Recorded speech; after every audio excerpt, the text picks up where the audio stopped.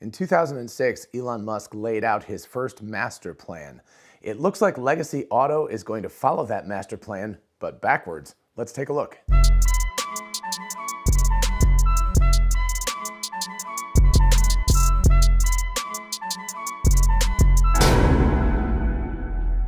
And for those of you interested in investing, check out WeBull, an amazing platform for buying and selling stocks, and now cryptocurrencies like Bitcoin, Dogecoin, and others. Open an account and get a free stock valued at up to $200, and fund your account and get another free stock valued at up to $1,600. Check out the link in the description and help the channel at the same time. Hey y'all, it's Dr. Know-It-All, so you can tell my voice is still kind of rough from last week. It actually kind of sounds good on this, it's kind of got that radio voice with a little bit of depth to it and scratchiness. It sounds like I've been smoking for a long time. Anyway, today's video came out of an interview with Financial Times from Volkswagen's CFO recently, just a few days ago actually, as I'm recording this.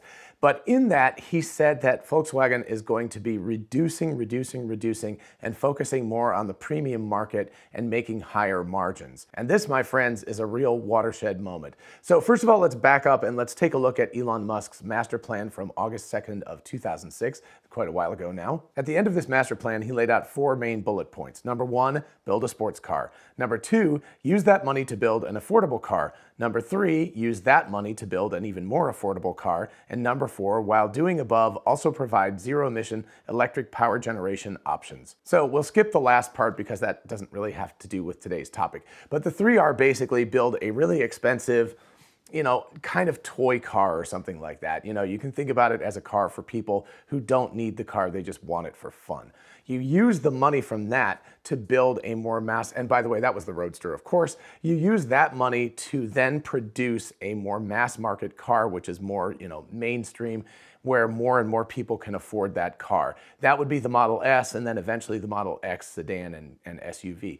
And those, of course, are still rather expensive cars, but as opposed to the Roadster, which was a 2-seater and, really had there wasn't a lot of use for it aside from just the fun of having an electric car that could zip around and everything, right? But the Model S and especially the Model X are extremely practical cars. While they're really fast, they have the ability to seat 5 or 6 people, depending on which car you get.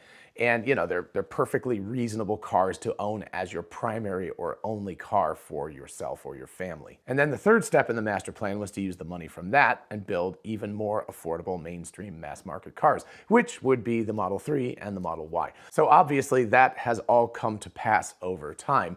And of course, he's got a master plan part 2 out and he's working on a master plan part 3. So the intriguing part comes now when we look at Volkswagen and a bunch of other legacy auto manufacturers and what they're talking about doing. From the Financial Times article, which unfortunately is behind a paywall, but anyway, I'll leave a link in the description if you want to go take a look. CFO Arno Antlitz, and I hope I pronounced that somewhat close to right, said, quote, "The key target is not growth. We are more focused on quality and on margins rather than on volume and market share." He then said that they would reduce their approximately 100 models in Europe to about 40 models by the end of the decade. And as Financial Times said, Volkswagen's new strategy is a sign of profound changes in the wider auto sector, which for decades has attempted to increase profits by selling more cars each year, even if doing so required heavy discounting. So for the past, 50 years at least, for as long as I can remember, automobile manufacturers were always about market share. It's like, how much market share can I get? How much market share can I get? If I have to discount cars and sell at close to a loss or very low margins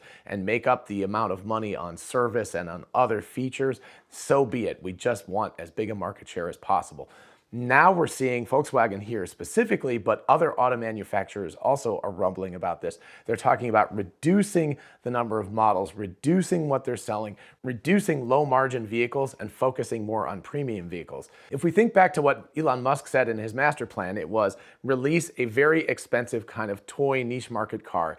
Use that to release a more mainstream market car. Use that money to produce an even more mainstream car, right? So what he was doing was going like small market, high profits, to bigger market with less profits, but still really good profits, to bigger market with less profits, but very, very high margins. Now they still have outrageous profits, but when you're making 30% on a $50,000 car, you're obviously not making as much money as you are if you're making 30% on an $80,000 car. So anyway, even if they're making the exact same percentage margins, they're not making as much money on an inexpensive car, but they're selling a lot more of those cars. So what we're seeing is an inverted thing happening right now. We're seeing legacy auto Auto saying, oh, what we're going to do is take the lack of money we have from all of these mass market cars, and we're going to strip those out, and we're going to move to more upscale, higher profit margin cars. And then I could see the third stage would be we move from these mid-market, higher margin cars to very niche cars that are very expensive but make really high profit margins. And that, my friends, is pretty profound because it's doing exactly the opposite of what Tesla's doing, right? They're growing like this and getting bigger.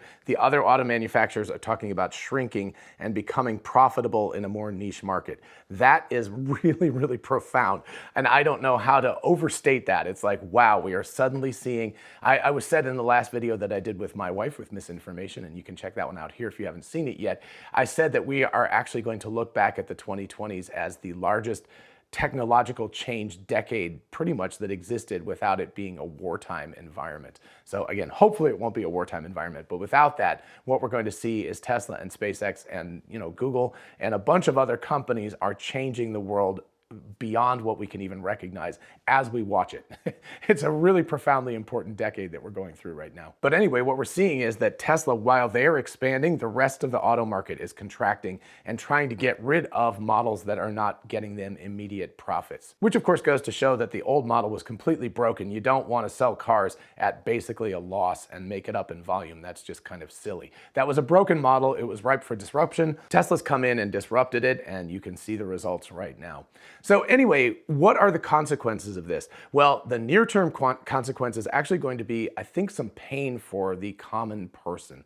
Because what's going to happen is if all of these companies say we just have to cut bait and run, if they say we need to get rid of these low profit margin vehicles, that is the vehicles that the middle class to lower middle class, people who are struggling to make ends meet and need to have a car with a relatively low sticker price, they're going to suffer in the short term because there's not going to be a lot of choices in the lower price range bracket. Now, of course, what could happen as a major consequence of this is you could see Chinese manufacturers coming into Europe and the United States and kind of flooding the market at the low end, sort of like what the Japanese did previously, because they have lower manufacturing costs. And if there is a dearth of cars in the range where the common person can't afford the sticker price of these cars, they could fill that margin up, probably with EV vehicles, right? So that is only going to accelerate the change even more. So that's a really interesting near-term consequence. The second consequence, of course, is that Tesla is just going to keep eating everybody else's lunch, at least in the kind of higher margin areas, right? They're going to keep growing their market share and growing it. And maybe eventually they'll release a reduced cost car somewhere in the $30,000 range. But hold on to that thought for just a second, because there's actually bigger consequences and bigger disruptions going on. But then the third short to medium term consequence is that Volkswagen, Toyota, GM, Ford, etc. are either going out of business or going to become niche car players. They're going to reduce their market and try to find a profitable sub-segment. Maybe Ford will become just a truck manufacturer and make trucks for work or for pleasure or something, and probably again move to BEVs and things. So if they can do that as fast as possible. In some ways, I now actually hope that GM goes out of business. If you haven't watched Connecting the Dots 3-part series on GM selling America, you really, really should, because I'm so angry at GM right now that I actually hope that they go out of business. It's that bad what they've done. So anyway, definitely take a look at that when you have a chance. So anyway, as per usual, we have the lower to middle class is going to feel pain in the short term. That really sucks.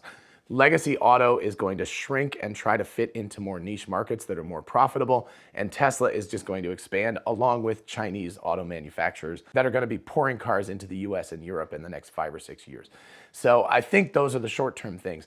But the thing where I said, hold on to your hats for a second about Tesla releasing a cheaper model car is, of course, that the robo-taxi specific car is going to be coming out from Tesla very, very soon. And if you haven't seen my episode on that, you should definitely check that one out. And the robo-taxi is the ultimate disruptor, because if it gets good enough and it's widespread enough, you don't need a car anymore. So all of this other stuff becomes irrelevant, right? You can save a lot of money if you can have a robo-taxi that you can, call up on demand as quickly as you want and get it and go wherever you need to go and do whatever you need to do and bring it back home, and you don't have to house the car, you don't have to insure the car, you don't have to pay for charging and things.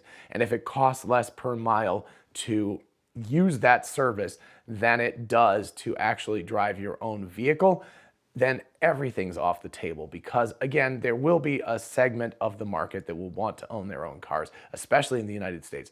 But there will also be a really big segment of the market that will say, hey, I don't have the money to do it. People already take Uber, even though it's more expensive per mile to drive, because they can't pay for the sticker price of a car. They can't afford to get into a car. And even for more middle-class people who can easily afford a couple of cars, you could cut them down, right? We have 2 cars that we own. We could easily cut down to 1 car, use the robo-taxi. I could just go to work every day on the robo-taxi, and my wife could use the other car if she wanted to. We could keep it for road trips. We would put a lot less miles on that car, so it would cost a lot less. So, that even if you kept 1 car, you could get rid of a multiple car household. So all of that kind of stuff is going to have a major, major impact. Again, assuming that Tesla solves the whole full self-driving thing, which I think they will.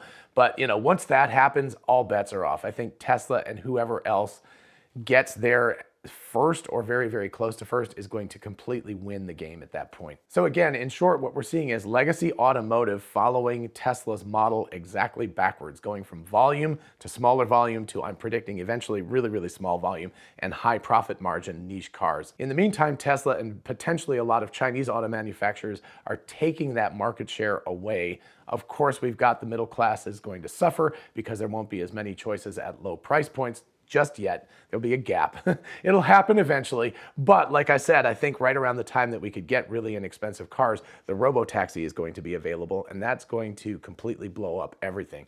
If you can't afford a car now, it's going to be a lot cheaper to take a robo-taxi. If you can afford a car now, but it's painful to own the car because it costs a lot of money, you're going to want to replace at least one of your cars with a robo-taxi, and that's going to have massive effects. All right, I hope you enjoyed this episode and found it fun and thought-provoking. I would love to know what you think in the comments. In the meantime, please do like the video if you enjoyed it, because that's what tells YouTube to let other people know about the video, and consider subscribing for more of this kind of content. As always, a huge shout out to my patrons on Patreon. Thank you all so much. We're actually kind of collaborating on a video that I'm going to release later this week. So I'm super excited about that. So keep an eye out. And of course, look in the description for the link if you want to join the team. And if you're interested in a whole bunch of really cool merch, check out our merch store. Link is in the description. We have TeslaBot t-shirts, the Tesla meme t-shirt, Success is a Possible Outcome, 4680 battery cells. All of that stuff is on t-shirts, mugs, tumblers, and on. So check it out. And for those of you interested in investing, check out WeBull, an amazing platform for buying and selling stocks, and now cryptocurrencies like Bitcoin, Dogecoin, and others. Open an account and get a free stock valued at up to $200, and fund your account and get another free stock valued at up to $1,600. Check out the link in the description and help the channel at the same time. Thank you. And finally, don't forget we are both Tesla and Amazon affiliates. If you look in the description, you can see how going shopping for a solar roof, a Powerwall, or anything on Amazon helps out the channel. In the meantime, I'll see you in the next one. Bye-bye.